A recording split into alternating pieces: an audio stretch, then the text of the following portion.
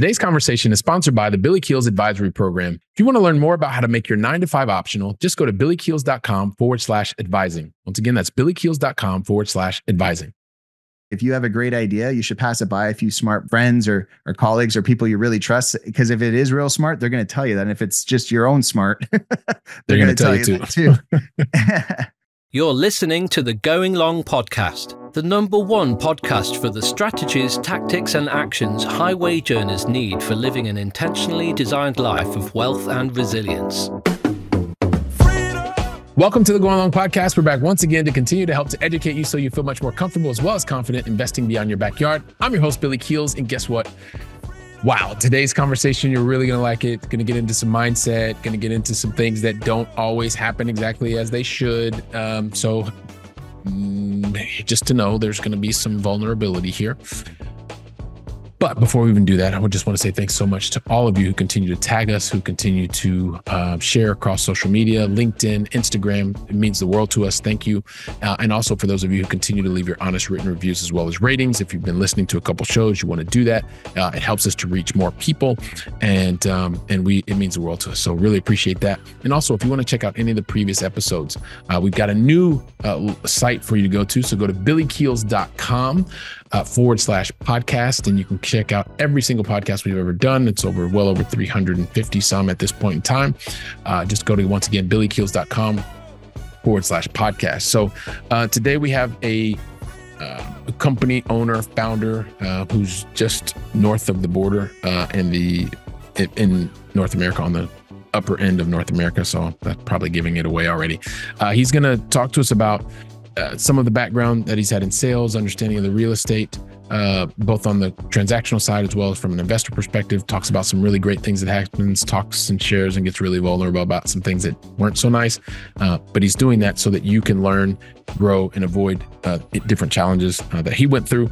And it's really, I know you're going to get a lot out of this conversation that I have with Jordan Silvester, who is the CEO of Jordan Silvester Ltd. We're going to get to that conversation just after this.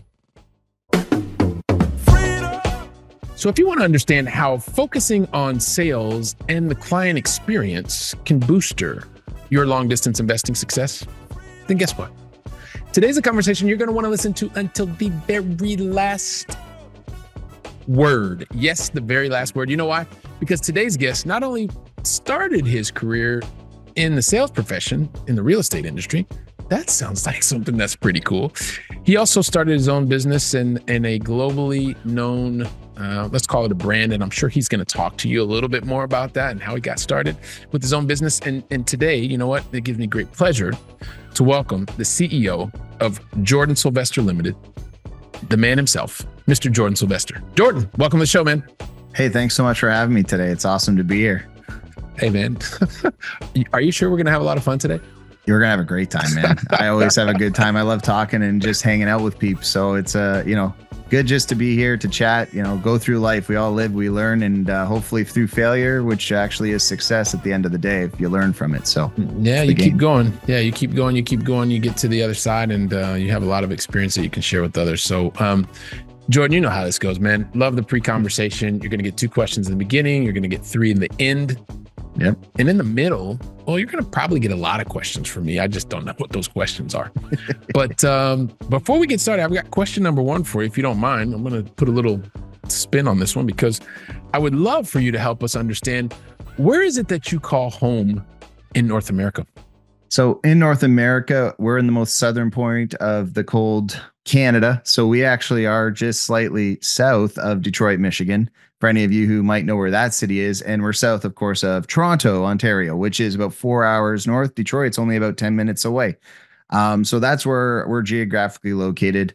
We get the nice weather down here in the summertime, but it does get chilly, but not anything like other parts of Canada where you can get -40. We see that maybe for a day or two. Parts of the country see it for a few months. So grateful to live in this country. Grateful to be over here. I know the rest of the world's a cool place.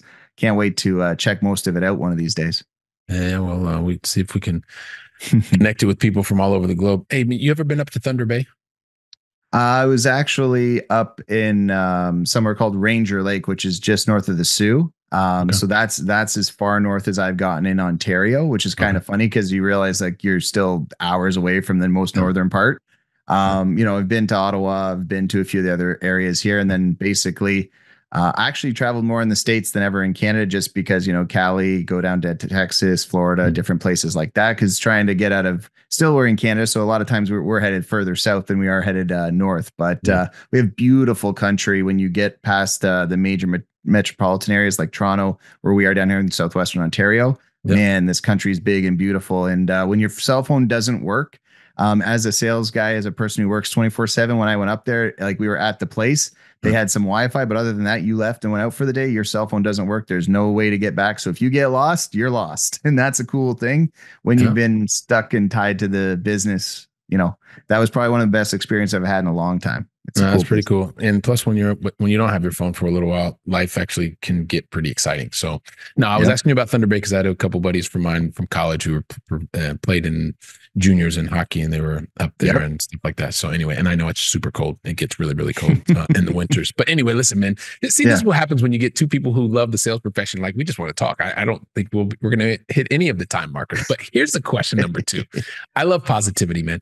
So Jordan, help us understand, what's the most positive thing that's happened to you or for you in the last 24 hours? Oh, in the last 24 hours, just actually this morning went for coffee with one of my good friends, just, struggling with life at times, and just the reassurance you've got people in your corner. The positivity I get is I sometimes wake up like all of us do with bad days or bad thoughts or, struggles in life, and to have people and relationships around you that just lift you up and remind you, hey, today might be tough. Tomorrow, it isn't about how you always are. It's how you choose to be. And so it's just that reminder that you got people who love you, care about you. And so for me, it's just all the relationships I have. But like starting out today, woke up, just getting moving, and then meet someone for some breakfast, have a coffee, chat with them, get to hear their life, get to spend some time with some human beings, and get yourself set right. Yeah, no, it's a great reminder. And I had a very interesting 2023, and it was the deep relationships and friendships and people that just check in on you and say, hey, look, man, how you doing? You want to talk, or you just want to sit here in the mud together and just kind of talk about what's going on? But you start to realize the importance of having really strong, deep relationships with people. And when you can reflect on that, like you've just done this morning, Jordan, or this afternoon, or whenever you're listening to this or watching this, whoever you are, it's one of those things. It's great. So listen, man, let's keep moving forward. Like one of the things that everybody knows about me, the Going Long family, because they're here twice a week and they've been here for the last number of years, which is fantastic. And we appreciate that. They know that I do some things that sometimes are a little bit, kind of out of the norm, because I am a recovering perfectionist. And so I try to do things that sometimes you shouldn't, like try to tell your entire backstory in 1.5 seconds. You've done too much. You've impacted way too many lives. And for goodness sakes, you've been a part of the sales profession. So I know you've got a lot more to tell. So I'd love for you to help us. If you could share your backstory, take as much time as you want to tell your backstory. And at the same time, I'm going to ask you for a favor. If you could share some of the different and most difficult decisions that you've made to get to this point in your journey. And then afterwards, we'll see where you and I take the conversation. Sounds good. So we'll rewind. Let's go all the way back to 2007. So we'll skip the years that I lived in Toronto and all the decisions of an 18-year-old moron until I was about 23 years old. So basically 18, knew everything. 23, realized my dad knew something. So I was actually in Toronto looking at a different real estate company and going, maybe I'll jump into the business. My dad got in the business in 88. So he had been in the business by this point for 19 years.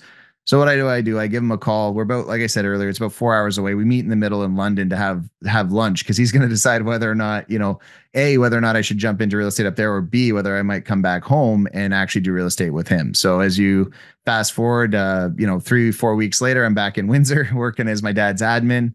From 18 thinking I knew everything to 23 realizing at least I didn't know everything. And by this age, if you understand, I realize I know almost nothing because I have children now myself. So, life teaches you in time. So then jumped into the real estate business, got licensed in March of 08. So again, 16-year anniversary is coming up in a month.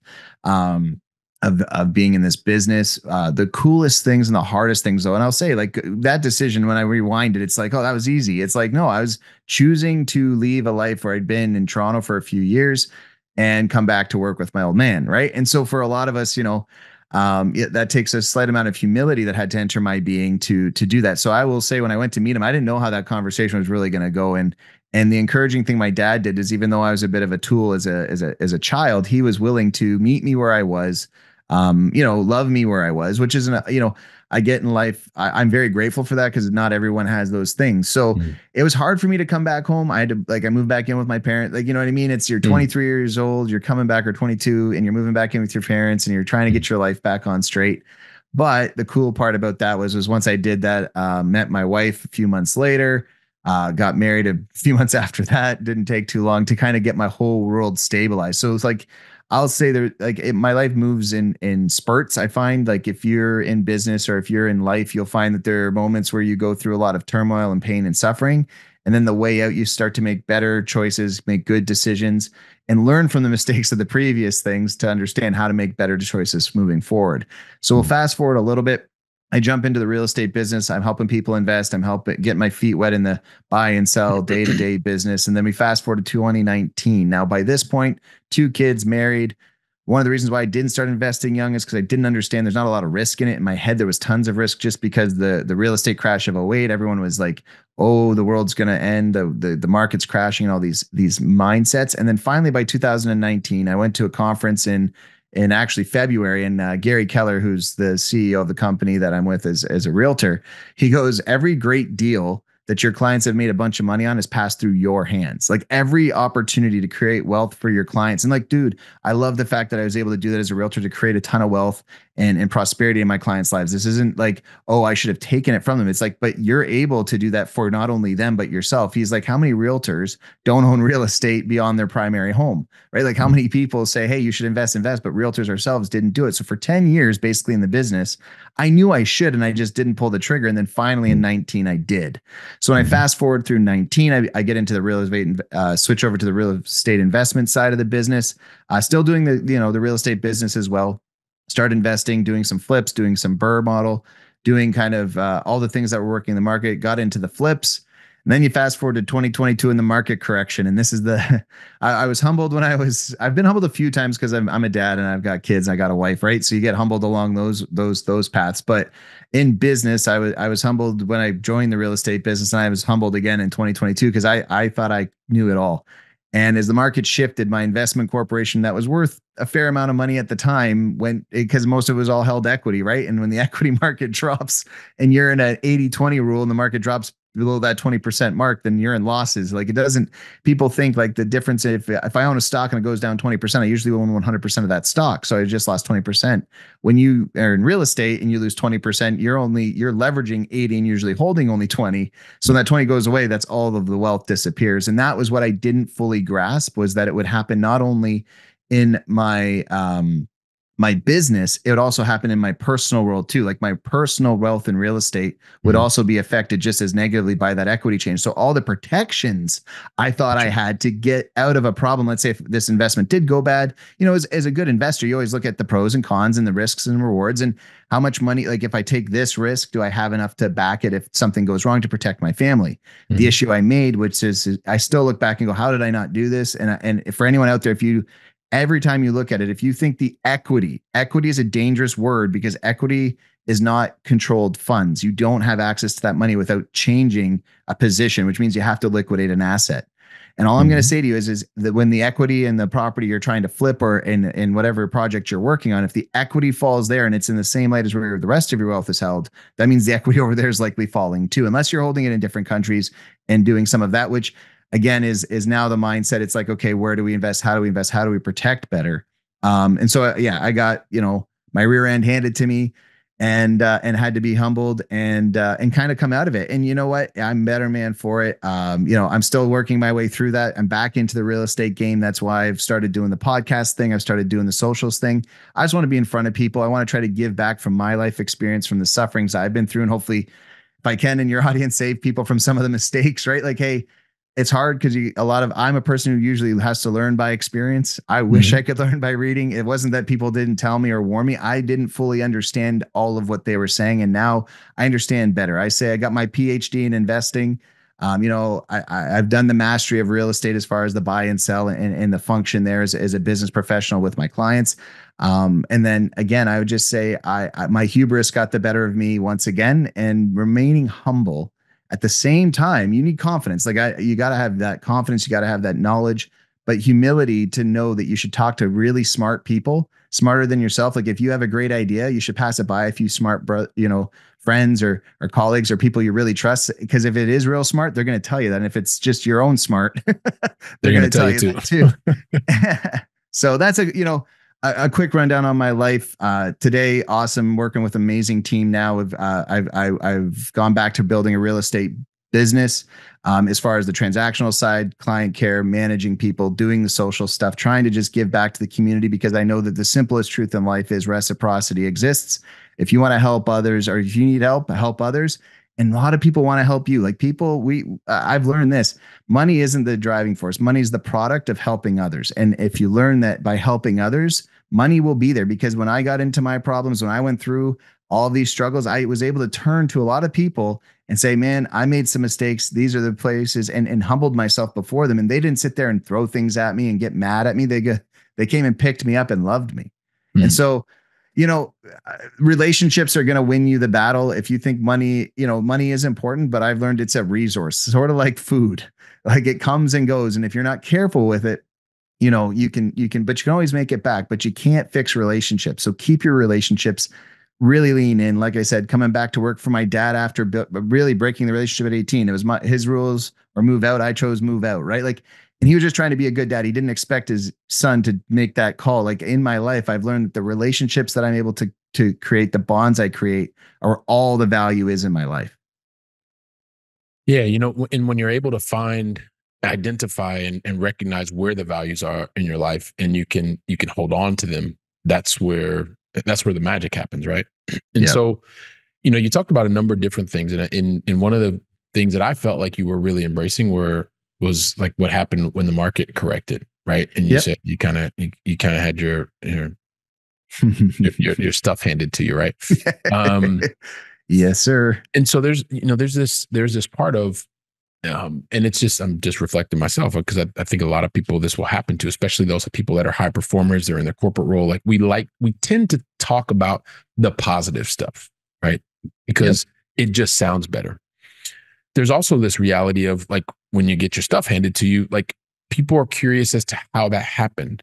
And they're curious as to how it happened to you because they don't want it to happen to them.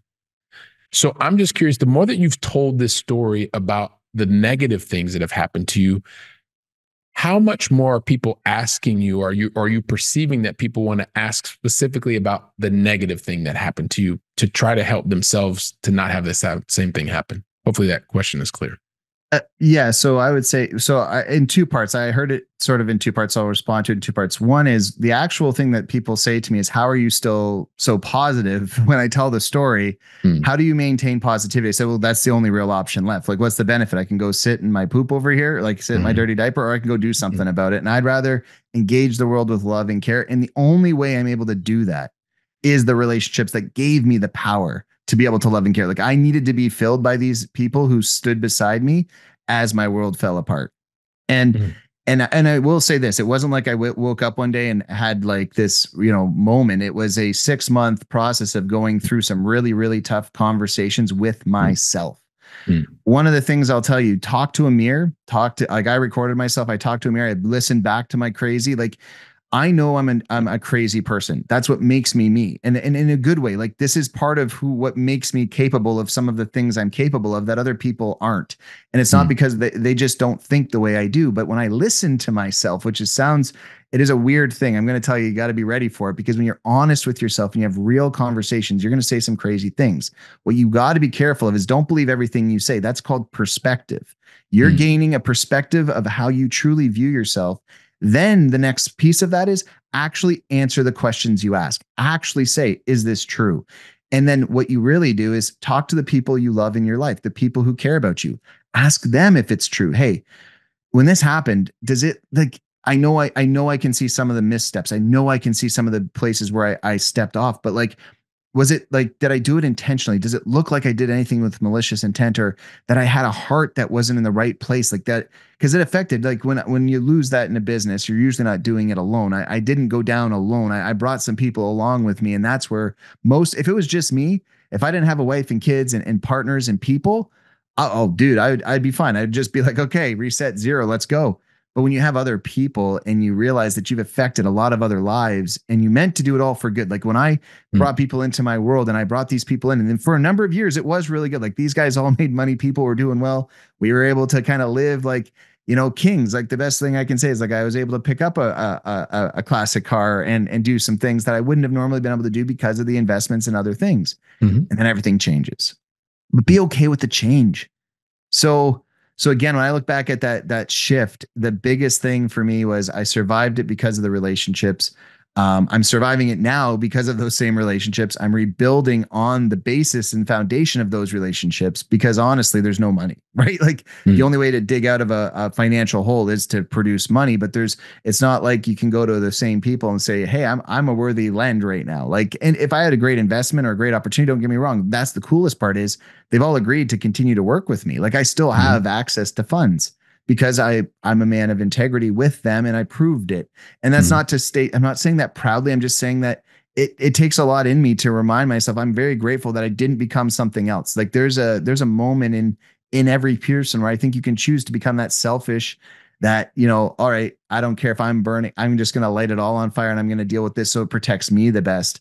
Or you go about it, how do I treat everyone with due respect in this process, even though this process sucks?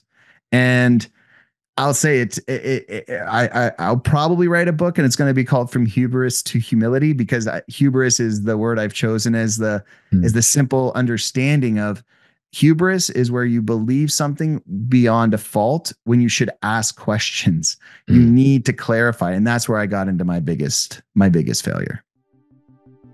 I trust you're enjoying today's conversation. If you want to find out more about how to make your 9-to-5 optional, just go to billykeels.com/advising. Once again, that's billykeels.com/advising. Now back to the conversation. It's refreshing to hear you talk about these different topics, right? And one of the things that you mentioned early on, or at least I believe that I heard you say, is that you were able to get through this because of love and the care that others showed for you during a very difficult time. This show is about you, not about me, but I can relate to a lot of that because, yeah, at the end of the day, it's the relationships that matter. But you said something that I kind of want to push back a little bit on, because you said there was no other option other than to maintain positivity, or at least that's what I thought I heard you say. And the reality is, Jordan, that's always an option. Like you could have chosen to sit over there and like, not do anything and sit in your, stuff and just like not do it. But I think it's important to recognize the fact that you chose to not, and you chose to look for the positive, and you chose to surround yourself with people that showed you care and showed you love. And because of that, right, or as a result of that, like you're here and able to tell your story, right? To the extent that you want to be able to tell the story, and you're actually positively helping others because they're hearing about you, they're hearing like the stuff that you went through. And they're able to say, well, you know what? Even if things are not always perfect or even go according to plan, it's a moment in time. It's a way to be able to understand what could have happened, what did happen. And as a result, like you make a decision, like what are you going to do? And the fact that you chose to maintain and focus on the positive and work through that and be here today to tell about it, well, you're positively impacting others through your story. So, here's one of the things, like, this always happens whenever you get salespeople together, because we like to talk. So before we kind of get ready, because I've got to start transitioning us a little bit, say that 15 times fast, to the Going Long Final 3. But I know I talked about in the very beginning, Jordan Silvester Ltd. Talk to us a little bit about what Jordan Silvester Ltd. Is all about, how you're helping people today, because I know people are more than wanting to know. So talk to us a little bit about that. So the business today transitioned early. Basically starting in June when I went away with my wife for a 15-year anniversary. I took that time. Congrats, by the way. Thanks, man. I took that time to honestly just try to reflect on life and really get my head back on straight the best way I can. After all of it, after a year of basically that, like I said, took me 6 months to kind of get on my feet. Then I was like, okay, now what do I do? Right, get back up on your feet, and you're like, okay, where do I go? And what's really interesting is I didn't like you said about making plans, right? Like you try to think up, okay, so I went back to transactional real estate, and not that I won't do investing, not that I'm not interested. It's just the market current. The best way for me to provide for my family, to provide for my circumstance, is real estate itself, which is Jordan Silvester Limited. I do have an investment corp that's outside of that, but they are linked together anyway. But for me, what it became was, okay, so how do I impact the world? How with everything I know and all the experience I have, even though there's so many smarter people than me, but every piece that I can give of my knowledge out that people will listen to, I just want to be able to try to say, hey, I learned this the hard way. Can you just listen? I get it. I get you're going to need to learn some things the hard way, but if you can skip some of these major steps in life and just move past them, you're going to, I think there's a lot of benefit to the learning, but I also believe that if you can learn the lesson by listening, that is a great skill, one I'm working on. But yeah, sorry. And again, the ADD kicks in and I get a little distracted from the original premise. But what was the specific? Yeah, I mean, it's really just helping us understand where where Jordan Silvester Limited, how you're helping others and basically the impact that you're making. Yeah, so we switched over from just being in the business of sales to how do we support our community? How do we support the people that are in the database already? How do we grow the database to support more people? So me being me, I went from zero presence online to literally almost everywhere all the time. And I have people, of course, that take care of that for me. I have my buddy who records, sets everything up. We do the edits and everything else. The podcast just started. We're going to be coming out with our own as well. And all I want to do is honestly give back to people. If it's in real estate, if it's in investing, if it's in finance, wherever you want to talk to me about, I'll give you the cheat sheets that I've learned or the people that I know who have the better cheat sheets because it's their profession. And so for me, it's how do I grow my world in a way where I can be positively impacting the world with relevant information, and not only just about like, how do I make money? It's how do I live a fulfilled life? How do I get the life that I want?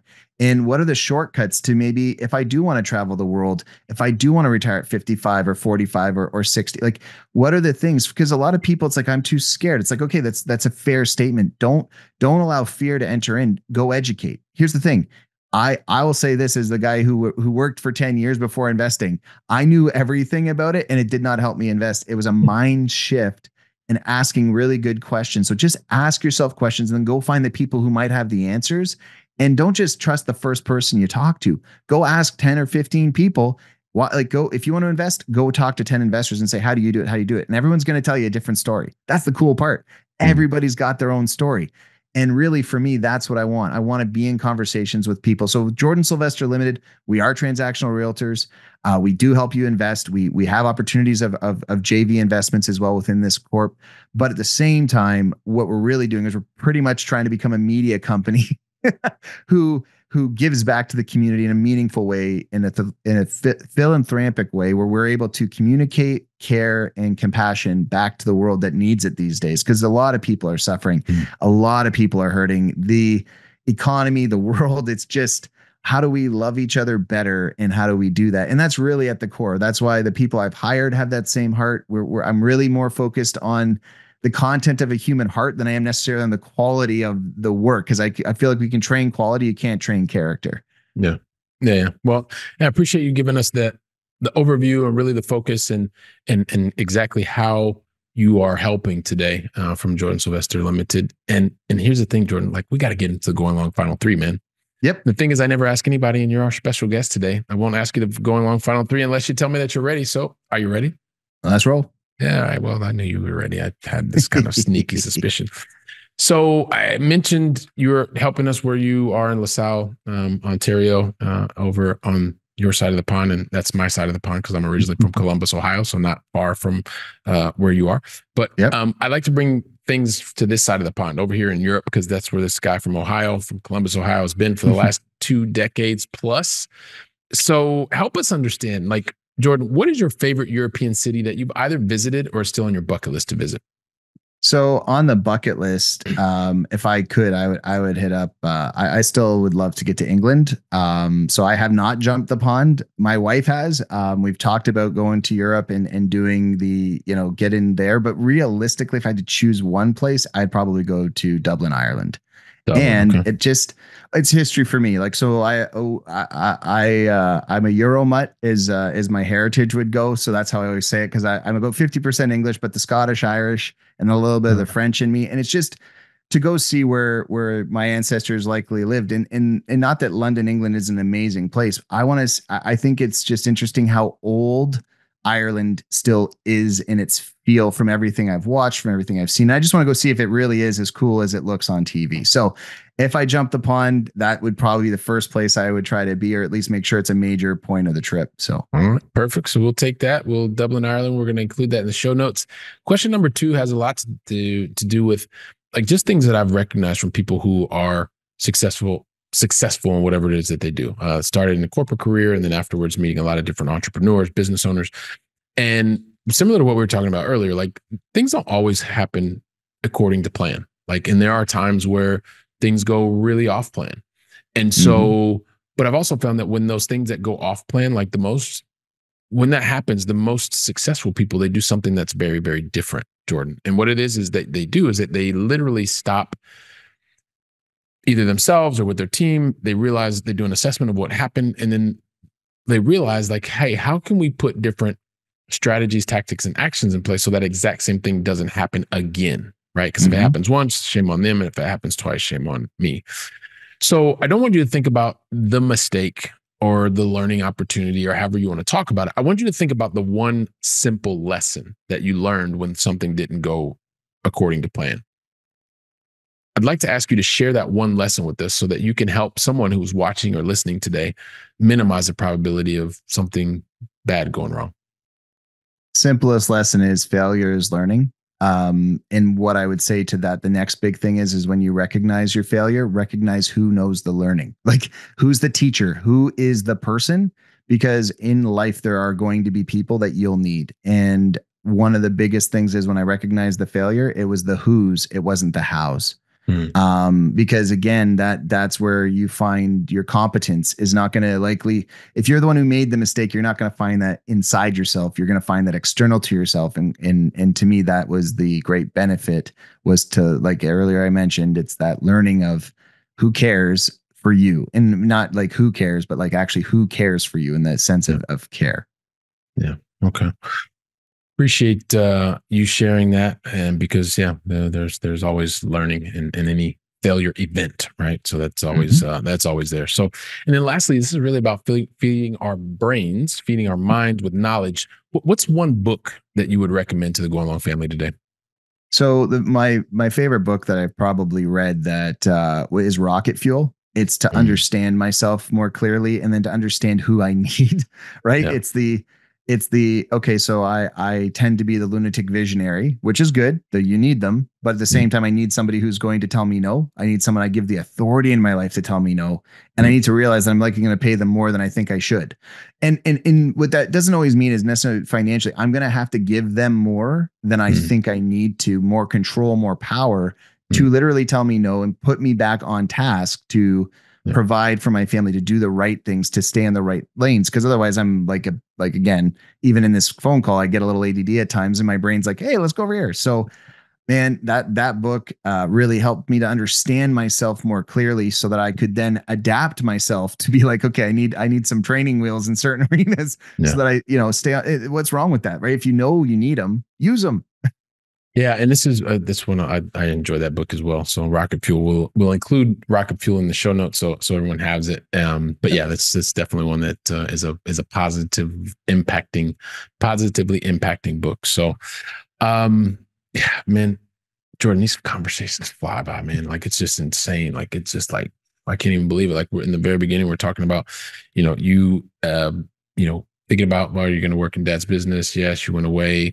Dad told you, it's my house or do something. And you decided, well, you know what? I want to go out there and I want to kind of try life on in the way that I want to try it on. And eventually a couple of years later, like, hey, look, there's this chance to go back home. And so you're like, all right, well, I had this experience. Dad's not as much of a, well, he knows a lot more than I thought he did. And so, well, it made sense for you to head back home. And before you know it, in 2007, you're getting started. You head back, you left Toronto, you went back home. And then from there, you had this opportunity to really get involved in an industry, get more of skill set. And so you start to put that into practice. And, you're starting to watch in 2007, and then you get to 2019 and you realize, like, I've been watching a lot of these things happen. I listened to Mr. Keller when he's on stage talking about how many different transactions go through and how few of us are actually investors. We're on the transactional side of things. So how about I get involved? You decide to take action. You'd seen a lot of the theory, and you went out, you took action. The action looked really well, was going fantastic. And then, you know what, in 2022, some things kind of changed, and everything that was going really, really well, things changed overnight. And so you realized, and you had that opportunity to say, okay, listen, I have this experience, I have this network, and things worked really, really well for a while, and they stopped working. And you know what, I can either decide to sit around and not do anything about it, or be in a pretty not nice mood, or I can remain positive. And so you decided to remain positive, to focus on and receive the love and the care from people who knew the quality of your character. And you know what? As a result, you decided to make some business decisions. You just decided to get out here, start to tell more of your story, be able to help others so that others can move forward faster. And you know what? The entire Going Long family is like, yeah, Billy, but just ask him the question, because we want to really know the answer. And so I'm just going to get to the chase and ask you, what is the best way for the Going Long family to find out more about you, to find out more about what you have going on at Jordan Silvester Ltd? Talk to us. The best way to reach out would be you could come to the website, jordansilvester.com. You could also reach out if you want to call direct. You won't get me direct, I promise, but it's 519-960-0350. But honestly, you're welcome to reach out. Give me a call. I would love to chat with you. It's just, you'd need to get in contact. So if I'm on a call like this, you don't think I'm ignoring you. I'd love to be in chat. I'd love to listen to your story. I'd love to learn from you. If you have any advice, I'm happy to take it from anywhere these days. It's, learning is the most important piece. And then finally, I'm across Facebook, LinkedIn, TikTok, Instagram, and then YouTube. Those are your primary locations. If you want to see me chatting in video form, you can find me in those locations. And if you're watching out for our podcast, it's likely going to drop probably early second quarter this year. So that we are still working on the integration of that. But for me, it's similar to this. I just want to hear people's stories. I just want to understand their lives. So do you have the name of your podcast? Do you want to share it? I don't. That's the fun thing. Okay. We're still working it through. It's all good. So if I had it in, it might change. So okay, yeah, don't worry. So listen, whenever you're watching, whenever you're listening, you'll find just Jordan. Just check him out. Just go to jordansilvester.com. The podcast will be linked. It'll be there. Okay, awesome, fantastic. Well, listen, Jordan, on behalf of the entire Going Long family, I just want to say thank you for deciding to invest your time with us today, and thank you very much. Really appreciate it. Hey, Billy, thank you so much for having me. It's been awesome. All right, cool. Awesome. And Jordan, give me just like 15 seconds and I'll get you out of here. So Going Long family, listen, Jordan, like, he got vulnerable. He shared his life. He shared his story, talked to you about decision-making, talked to you about building a business, talking about things kind of going pear-shaped or not going the way that were expected, and still remaining positive.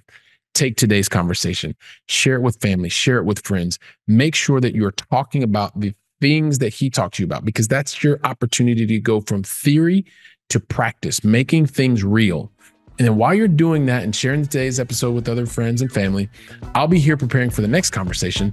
So until then, go out and make it a great day. And thank you very much. Freedom. Today's conversation was sponsored by the Billy Keels Advisory Program.